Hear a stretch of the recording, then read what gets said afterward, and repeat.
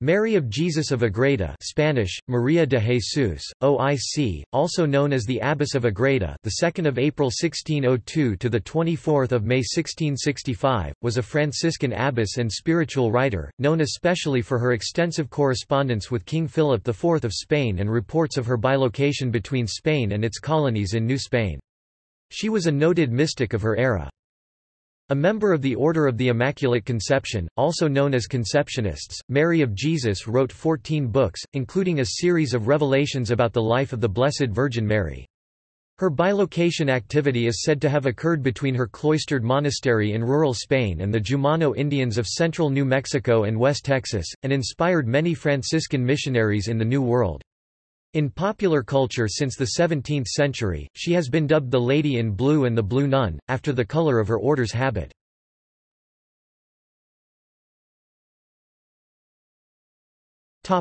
Life.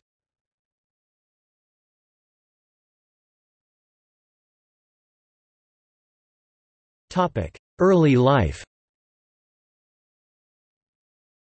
She was born Maria Coronel y de Arana, the daughter of Francisco Coronel, a converso of Jewish descent, and Catalina de Arana, in Ágreda, a town located in the province of Soria. The couple had 11 children, of whom only 4 survived into adulthood: Francisco, José, Maria and Geronima. Maria later described her mother as the more lively of the two, though both were very fervent in their faith. The family had close ties with the Franciscan friars of the Friary of San Julian, which lay on the outskirts of the town. Either the mother would go to the friary with her children for Mass and confession, or the friars would visit the family home. Nonetheless, Mary later recalled that, as a very young child, she felt her parents were very hard on her. Mary of Jesus biographer and contemporary, the Bishop José Jiménez y Samaniego, was a longtime friend of the Coronel family, and testified that even as a young girl Mary was filled with divine knowledge. From her early years, he wrote, she had ecstasies and visions in which she felt that God was instructing her about the sinfulness of the world, a conviction which would last throughout her life. At the age of 4, she was confirmed by Diego de Yepes, a bishop and the biographer and last confessor of Teresa of Avila, who was reportedly impressed with the child's spiritual acumen. It was at this point in her life that she felt a growing warmth in her parents' attitudes toward her. When Mary of Jesus was 12, she made the decision to enter a monastery, having decided upon that of the Discalced Carmelite nuns in Tarazona. As her parents prepared to accompany her there, Catalina de Arana had a vision that she was to turn the family home into a monastery in which both she and her daughters were to commit their lives as nuns. While the young Maria was agreeable to this arrangement, her father refused to go along with it. In this he was supported by his brother, Medel, as well as by their neighbors, who all considered this arrangement a violation of their marriage vows. His resistance lasted for 3 years, until in 1618, then considered an older man in his early 50s, he and later his brother entered the Franciscan Friary of San Antonio in Nalda as a lay brother. Her brothers, who had already become friars, continued their studies toward the Catholic priesthood in Burgos. Mary of Jesus later recalled that this period had been one of severe trial for her spiritual life and had led to a certain sense of vanity.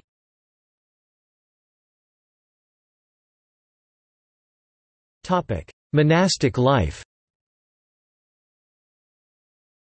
Catalina and her daughters then converted their family home into the Monastery of the Immaculate Conception, to be a part of the Order of the Immaculate Conception. The choice of this order was a part of the huge devotion to the Immaculate Conception of Mary which marked Spanish spirituality of that period. They began this endeavor as part of the Discalced—or Reformed—branch of the order. Unfortunately, there were no monasteries of this branch in the region, so 3 nuns of the original Calced branch were brought from their monastery in Burgos to serve as the abbess of the community and to train them in the life of the order. Mary of Jesus later judged that this had given a bad start to the enterprise, as these nuns were to teach them a way of life they had neither known nor practiced. Mary of Jesus was 16 when she and her mother and sister took the religious habit of the order, and she was given the religious name by which she is now known. She felt, though, that she had to make up for her years of laxity during the period of contention between her parents and the delay in the foundation of the monastery resulting from it. As other women soon joined the community, the monastery was rebuilt and completed in 1633, although when reconstruction began the community's coffers contained 24 reals, approximately 2.5 Spanish dollars at the time, supplemented by a donation of 100 reals from devotees and many other gifts and hours of voluntary labor. Once she had made her religious profession in 1620, Mary of Jesus began to experience a long period of illness and temptations. After her mother's death, Mary of Jesus, then aged 25, was appointed the superior locum tenens, after which her fellow nuns elected her as their abbess. Though rules required the abbess to be changed every 3 years, Mary remained effectively in charge of the monastery until her death, except for a 3-year sabbatical in her 50s. Throughout her life, Mary of Jesus was inclined to the internal prayer, or quiet prayer. Like her countrywoman Teresa of Avila a generation earlier, these prayerful experiences led to religious ecstasies, including reported accounts of levitation. As this form of prayer was practiced frequently among women, the Inquisition kept a watchful eye on those who advocated the practice.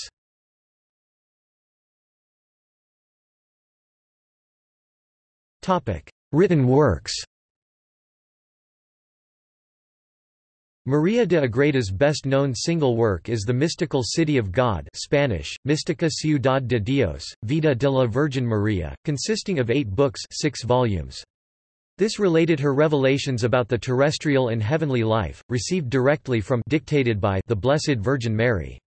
The books include information about the relationship of the Blessed Virgin with the Triune God, as well as the doings and mysteries performed by Jesus as God-man in flesh and in spirit. The narrative contains extensive details and covers the New Testament timeline.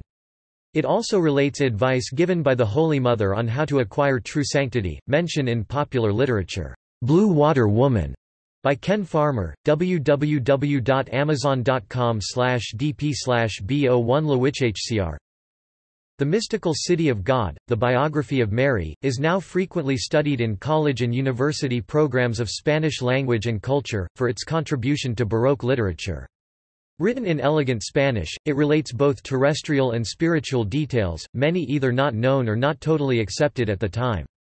These included the way the Earth looks from the space contained in her unpublished 17th-century Tratado de Redondez de la Tierra, the Immaculate Conception of Virgin Mary, the Assumption of Mary, the duties of Michael the Archangel and Gabriel the Archangel, and meticulous detail on the childhood of Jesus.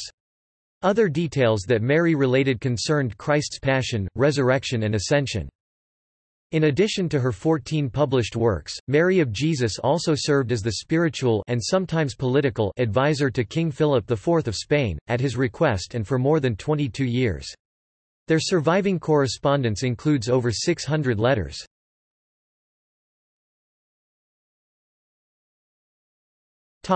Mystical bilocation and effect on missionaries.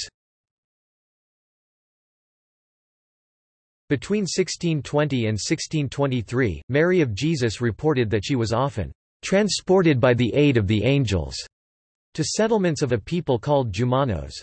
The Jumano Indians of New Spain, what is today Texas and New Mexico, had long been requesting missionaries, possibly hoping for protection from the Apaches. Eventually a mission led by the Franciscan friar Juan de Salas visited them in 1629. The abbess reported further but less frequent visits afterwards, all while she physically remained in the monastery at Ágreda. They thus are considered bilocations, an event where a person is, or seems to be, in 2 places at the same time. Before sending the friars, Father Alonso de Benavides, custodian of New Mexico, asked the natives why they were so eager to be baptized. They said they had been visited by a lady in blue who had told them to ask the fathers for help, pointing to a painting of a nun in a blue habit and saying she was dressed like that but was a beautiful young girl. The Jumanos visiting Isleta indicated that the lady in blue had visited them in the area now known as the Salinas National Monument, south of modern-day Mountainair, New Mexico, about 65 miles south of Albuquerque. At the same time, Fray Esteban de Perea brought Benavides an inquiry from Sor Maria's confessor in Spain asking whether there was any evidence that she had visited the Jumanos. As reports of Mary's mystical excursions to the New World proliferated, the Inquisition took notice, although she was not proceeded against with severity, perhaps because of her long-written relationship with the Spanish king. Accounts of Mary's mystical apparitions in the American Southwest, as well as inspiring passages in Mystical City of God, so stirred 17th and 18th century missionaries that they credited her in their own life's work, making her an integral part of the colonial history of the United States.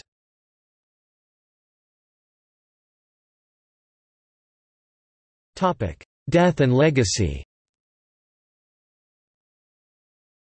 Less than 10 years after her death, Mary of Jesus was declared venerable by Pope Clement X, in honor of her heroic life of virtue. Although the process of beatification was opened in 1673, it has not as yet been completed. Various misinterpretations of Mary's writings led to the mystical City of God being placed on the Church's Index Librorum Prohibitorum in August 1681, due to a faulty French translation published in 1678. The placement on the list of forbidden books proved temporary.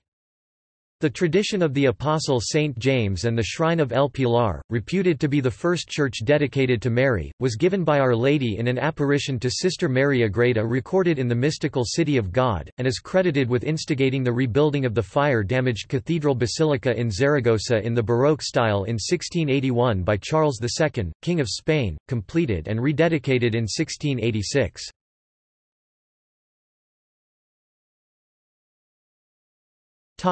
Incorruptible body.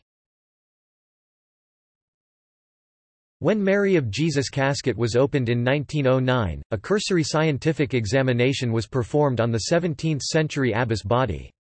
In 1989, a Spanish physician named Andreas Medina participated in another examination of the remains and told investigative journalist Javier Sierra in 1991, "What most surprised me about that case is that when we compared the state of the body, as it was described in the medical report from 1909, with how it appeared in 1989, we realized it had absolutely not deteriorated at all in the last 80 years."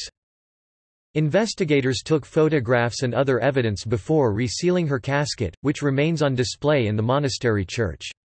Some consider that incorruptibility, that is, lack of normal rot and decay after death, further evidence of sanctity.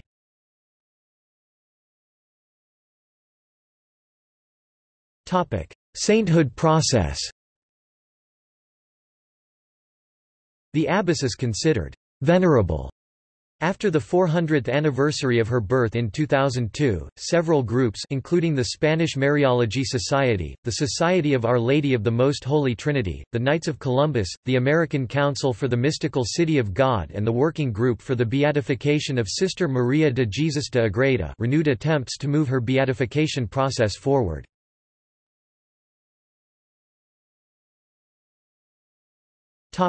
In popular culture. San Angelo, Texas credits the abbess as a pioneering force behind the establishment of early Texas missions. Jumano Native Americans reminisce about her role in their survival, and her possible connection to the legend of Texas's state flower, the bluebonnet. She is featured in a work of fiction, The Lady in Blue, La Dama Azul, by Javier Sierra, Atria Books, 2005-07, ISBN 1-4165-3223-4, as well as in the English biography, María of Ágreda, Mystical Lady in Blue, University of New Mexico Press, 2009.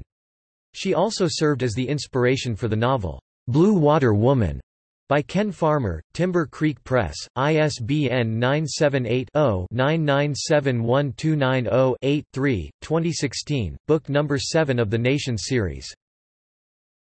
In The Memoirs of Jacques Casanova de Seingault, Giacomo Casanova, the 18th-century Italian adventurer, described reading the mystical City of God during his imprisonment in the Venice prison I Piombi.